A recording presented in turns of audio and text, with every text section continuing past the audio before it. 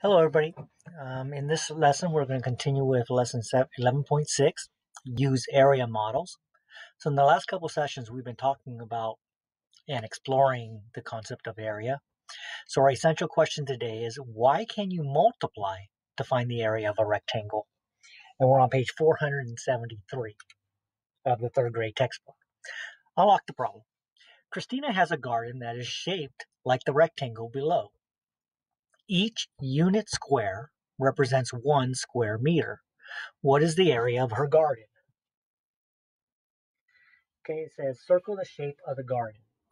Well, it's shaped like a rectangle. So one way we can do that is just count all the squares in the rectangle shape. So how many unit squares are there? There's 1, 2, 3, 4, 5, 6, 7, 8, 9, 10, 11, 12, 13, 14, 15, 16, 17, 18. Now, you didn't have to add by ones all the way across. You could have realized, okay, well, there's 6 in this row. So 6 plus 6 is 12. 6 plus 12 is 18. But basically, the idea is when we talk about area, remember, it's the number of square units that cover an object or shape. And in this case, there are 18 square units. Well, we could also use repeated addition. So how many rows are there? There's 1, 2, 3 rows. And how much is in each row? There's 6, right? 3 rows of 6. So there's 6 unit squares in this row, 6 unit squares in the second row, 6 unit squares in the third. So 6 added 3 times is 18. So again, the area is 18 square meters. Well, we know that multiplication is the same as repeated addition, right? So again, count the number of rows and count the number of unit squares in each row. So we have 1, 2, 3 rows of 6. How many unit squares are in each row? 6. There are 3 rows. So this rectangle is like an array. Well, how do you find the total number of squares in an array? You multiply.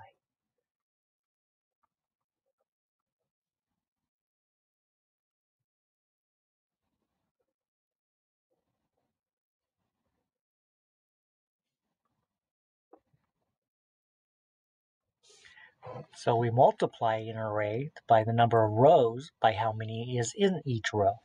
So in this case, we have 3 rows of 6, and 3 times 6 is 18. So again, all 3 methods, we came up with 18 square units. Okay, the reason we can multiply is each row has the same amount. Okay, so whether you count by 1 square unit at a time, or repeatedly add the rows, or multiply the rows, you'll always get the same area. All right, so let's try this. Find the area of the figure. Each unit is 1 square foot. And so it's saying, think there are 4 rows of 10 unit squares. 1, 2, 3, 4. 4 rows. And 1, 2, 3, 4, 5, 6, 7, 8, 9, 10. So there's 10 in each row. So often you'll see this referred to as a 4 by 10 rectangle. So 4 times 10 is 40. All right, how about number 1? Look at the figure. How many rows are there? There's 1, 2, 3 rows. And how many are in each row? 1, 2, 3, 4. So we have 3 rows of 4. So one method we could use is to repeatedly add how much is in each row. 4 plus 4 plus 4. 4 plus 4 is 8. 8 plus 4 is 12. Or we could just multiply. 3 rows of 4 is 12. So what's the area of this figure? 12 square units. Number 2, find the area of the figure. Each unit square is 1 square foot. Well, I see that there's 2 rows, and in each row I see 2, 4, 6, 7. Okay, so 2 times 7, or 7 times 2, is 14 square units. Do I have to put the square units? Yes. Okay, that's how we know the difference between perimeter and square units, or three-dimensional shapes that would be cubed. All right, number 3. We have 3 rows, and in each row I see 1, 2, 3, 4, 5. So 3 rows of 5 is 15 square units. All right, number 4. Find the area of each of the figures. Each unit square is 1 square meter. 1, 2, 3, 4 rows, and in each row we have 2, 4, 6, 8. So 4 times 8. Remember, 4 times 8 is the same as saying 8 times 2 doubled. 8 times 2 is 16, and 16 plus 16 is 32. Again, it's just easier to know that 4 times 8 is 32. Okay, but I'm not finished with this answer, because I have to identify what is the square measurement here. 32 square meters. Number 5. 3 rows, and in each row we have 1, 2, 3, 4, 5, 6, 7, 8, 9. So 3 rows of 9 equal. Remember that whenever I multiply a factor by 9, the product, the answer to the multiplication problem, will be 1 less than the number being multiplied by the 9. So in the tens place, it's going to be a 2. So 27. 3 times 9 is 27. Remember that the sum of the product when multiplied by 9 adds up to 9. From 9 times 1 to 9 times 9.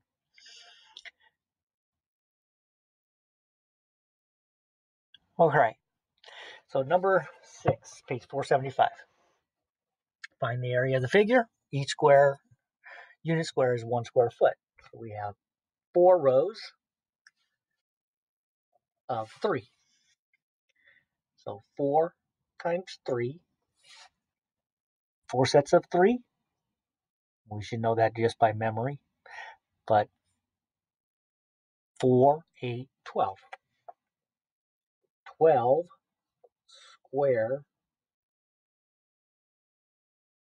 feet. Number 7, 4 by 5. So 4 sets of 5. 5, 10, 15, 20. 20 square feet. Number 8. Each unit square is 1 square meter. 1, 2, 3, 4, 5 rows. And there's 8 in each row. So 5 times 8. 8 fives is 40 square meters. Number 9, 2, 4, have 5 rows again. Have 5 going across, so we have a square here. So 5 times 5 is 25 square meters. Draw and shade 3 rectangles with an area of 24 square units. Then write an addition or multiplication equation for each. Well, let's think about this. What are some ways we can make 24? Well, we know 1 times 24, right? 1 times anything is the other number. So if I do one row of 24, are there even 24 squares here? Let's see. 1, 2, 3, 4, 5, 6, 10, 11, 12, 13, 14, 15, 16, 17, 18, 19, 20, 21, 22, 23, 24. Yeah. So we could make one really long row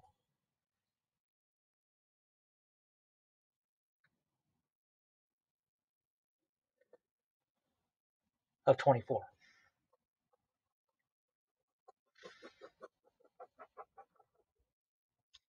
And so that would just be written as a 1 by 24. Write an addition or multiplication equation for each. So 1 times 24 is 24 square units. Let's call this shape A. So shape A, 1 by 24. What's some other ways of making 24?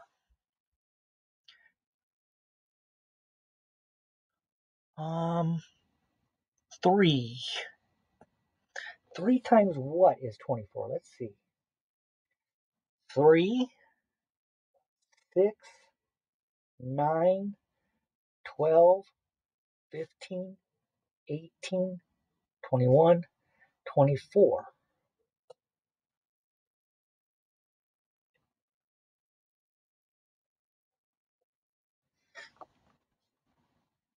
So 3 rows of 2, 4, 6, 8. Oh yeah, okay, so 3 times 8 is 24.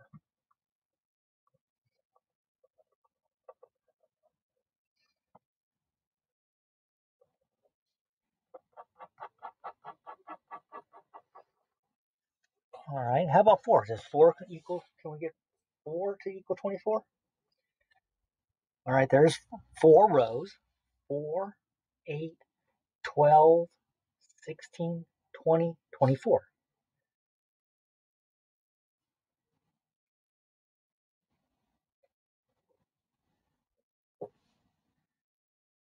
All right, so 4 times 6 would work. We're going to call that shape C. 4 times 6 is 24 square units.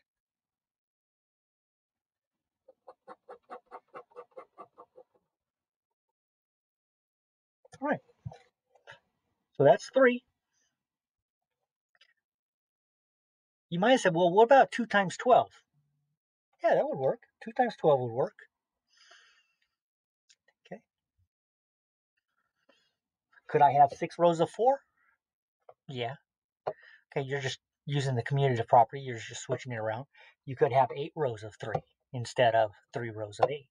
You could have 24 rows of 1, although there's not enough space to draw 24 rows. All right. 476, number 11. Compare the areas of the 2 rugs at the right. Each unit square represents 1 square foot. Which rug has the greater area? So we have 1, 2, 3, 4 rows of 3 in that one. And we have 3 rows of 4 in that one. Well, they look like they have the same numbers. They're just turned differently. So 4 times 3 equals 12, and 3 times 4 equals 12. So which rug has the greater area? They are the same.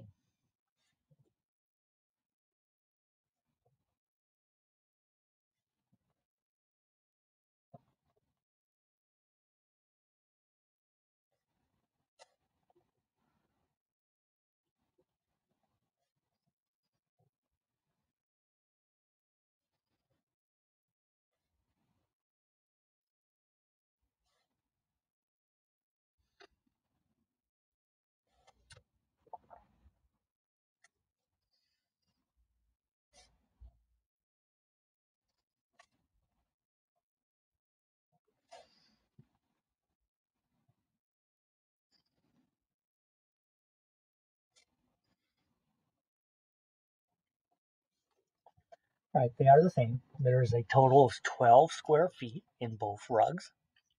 4 times 3 and 3 times 4 is just the community property. All right, number 12. A tile company tiled a wall using square tiles. A mural is painted in the center. The drawing shows the design.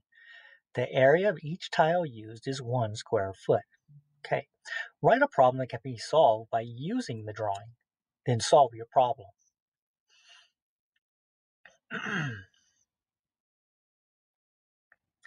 So let's see, there's 3 rows of 2, 4, 6, 8.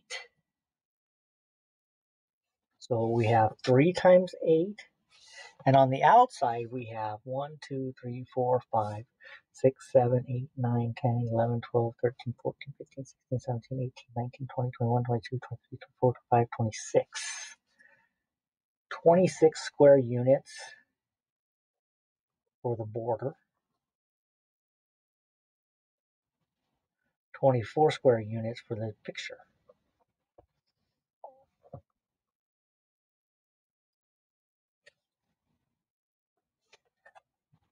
Um,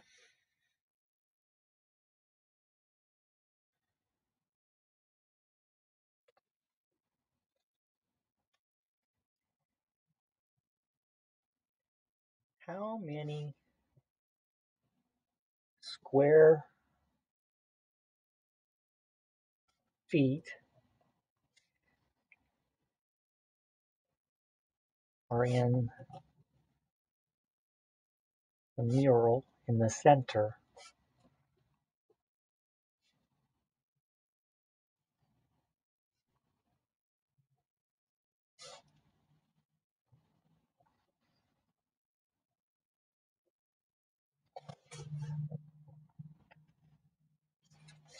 Okay, so 3 times 8, 24 square feet. You also could have written a question such as, how many square tiles make up the border? Or how many square units make up the border? Could have maybe asked, how many more square units are in the border than in the mural? Okay, something like that. Or we could even say, what's the total area of the entire drawing with the mural and the border added together? All right, 13. Colleen drew this rectangle. Select the equation that can be used to find the area of the rectangle. Okay, area. 1, 2, 3, 4, 5, 6 rows of 1, 2, 3, 4, 5, 6, 7, 8, 9. 6 times 9. Well, 9 times 6 is the same thing. It's just the community property. So I do see 9 times 6. Let's see, 1, 2, 3, 4, 5, 6. 6 nines? Yeah, that would be adding 9 plus 9 plus 9 plus 9 plus 9 plus 9. 9 plus 6. No, that's not right. Okay. Area is times the numbers, not adding the numbers. 6 times 9. Yes, that works. 1, 2, 3, 4, 5, 6. 6 sixes? No, there would be 9 sixes. So no. So those are the only choices for number 13. So that's it for using area models and why we can multiply to figure out the area of a shape. In our next session, we'll be talking about the mid-chapter checkpoint for chapter 11. So until then, may the numbers always be in your favor.